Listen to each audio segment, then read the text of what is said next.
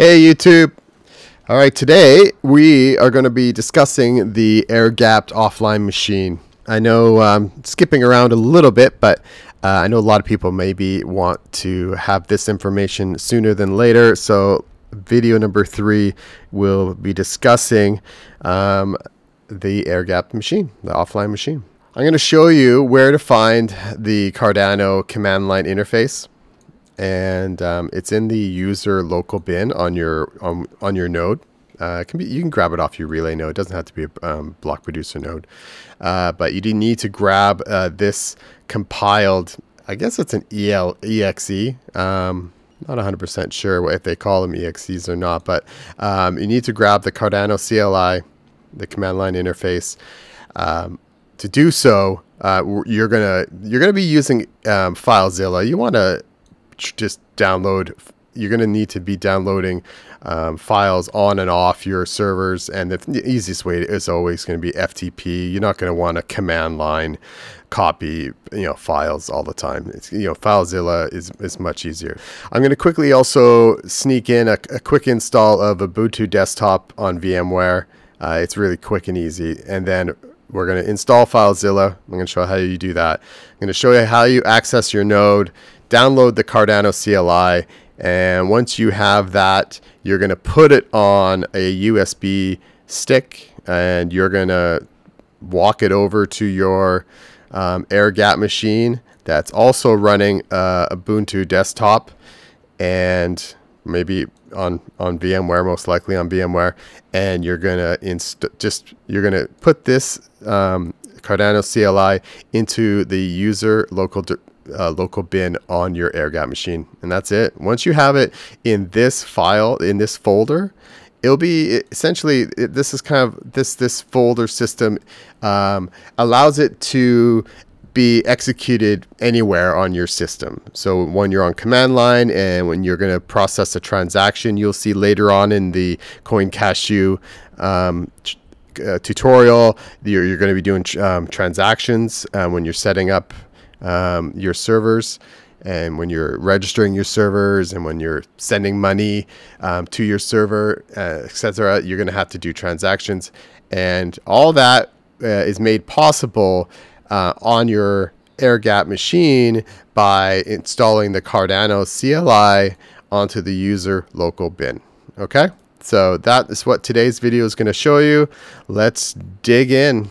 So in case you haven't watched the previous 2 videos and you're just wondering how to set up the AirGapped offline machine, we're using CoinCashew's tutorial.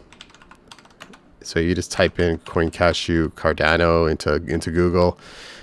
Boom, it's going to pop up. The last video I showed you how to set up a Ubuntu server on DigitalOcean, and the second video we went through how to set up a relay node, and we left off with the relay node syncing up to the blockchain, and we'll have a look at it in a second. And then we skipped over number 6, okay, and that is what I'm going to show you today. So this part right here confused me a little bit when I first installed my server and when I did my setup. From your hot environment, also known as your block producer node, it can be the relay node, doesn't matter.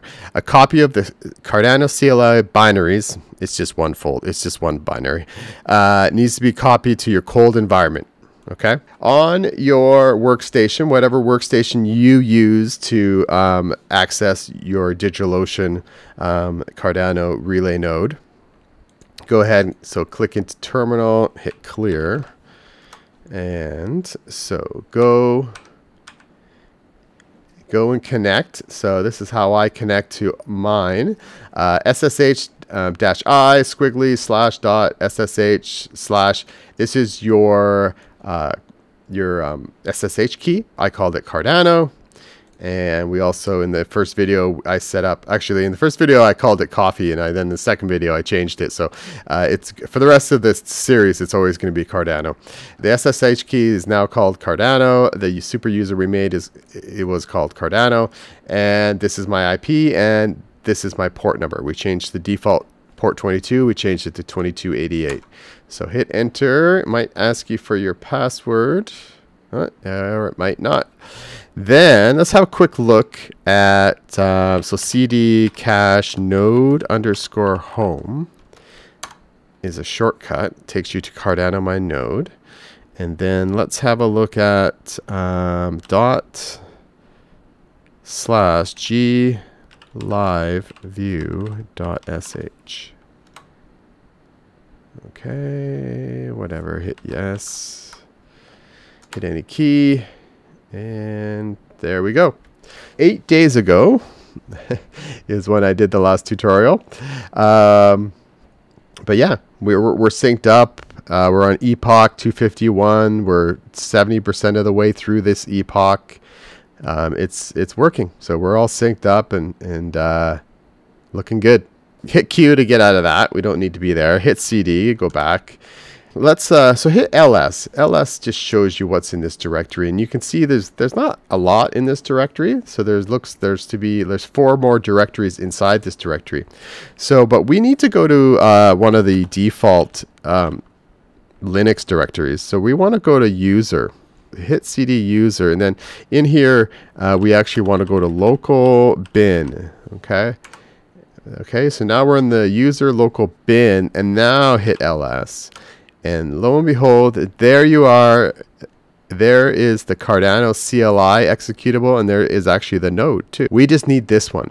So you need to copy this one and get it on your AirGapped machine. And then on your AirGapped machine, you're gonna save it. You're gonna copy paste it into the user local bin directory. And then once you have it in this directory on your AirGapped machine is pretty much good to go. Okay. That is that. Let's continue forth. Before we can do this, you need Ubuntu desktop. Let's quickly install that. To get it, you just type in to Google Ubuntu desktop ISO. Okay, ISO download, something like that. And so here it is here, ubuntu.com. Surprise, surprise. Download Ubuntu desktop. Go ahead and hit it. And it is going to download in the corner here. Okay, it's going to take some time, but I already have it, so I'm going to skip ahead. On VMware, if you're, I have VMware Pro because I like to make virtual machines all the time. So if you don't have you can get VM Workstation. They'll give you one free one, and then if you need another one on a different machine, just use a different email. So hit new virtual machine, hit next. It's going to ask you where's the ISO. You could hit browse and go find it, but now I've downloaded it twice. Now I'm about to download it 3 times. Actually, I'm going to hit cancel because it already has the one that's already been downloaded. All right, put in a username. So we'll call it YouTube, and we'll call it YouTube. And we'll type really crappy. We'll put in a password. We'll try to put in the password again without making an error. We'll call it Ubuntu 64-bit number 3. Sure, sounds good to me. We'll just keep hitting the next button. And we'll just keep hitting the next button. All right. It's going to take a few minutes for this to install. And I'm going to pretend it's already installed. And ta-da! Here we are. I'm just going to use this one. Go away, go away. Okay, so it's going to look like this, all right? Once it's installed, actually, it's not going to look like this. It's going to ask you to log in. I'm sure you'll be able to figure that out. Put in, your password. And then it's going to look like this, okay? From here, we need to go and find FileZilla. And in Ubuntu, go here, click on Ubuntu software, click on this guy, and try to type FileZilla. Hit enter, click here, and hit install. And then they're going to ask you for your password. All right, authenticate.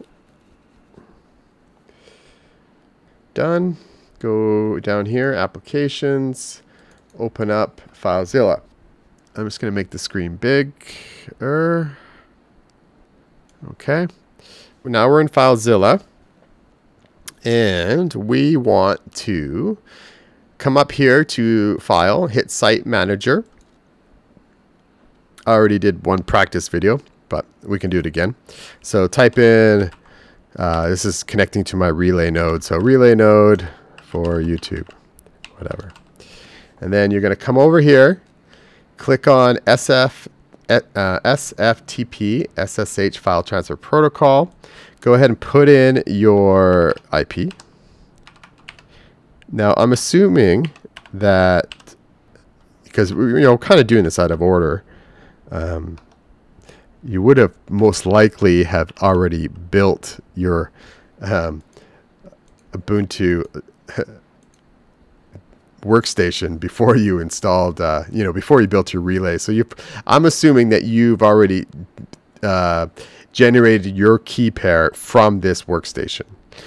If you don't have your private key on this, you're gonna probably have to do key file. But okay, well, let's just go with this and see if it works first. All right, so SFTP SSH File Transfer Protocol. Put in the host name, port, interactive Cardano, and let's see if it works. Hit connect. See if it likes it. If it doesn't like it, then we'll have to. Okay, it's fine. It's fine with that because it already it's smart enough to find the private key.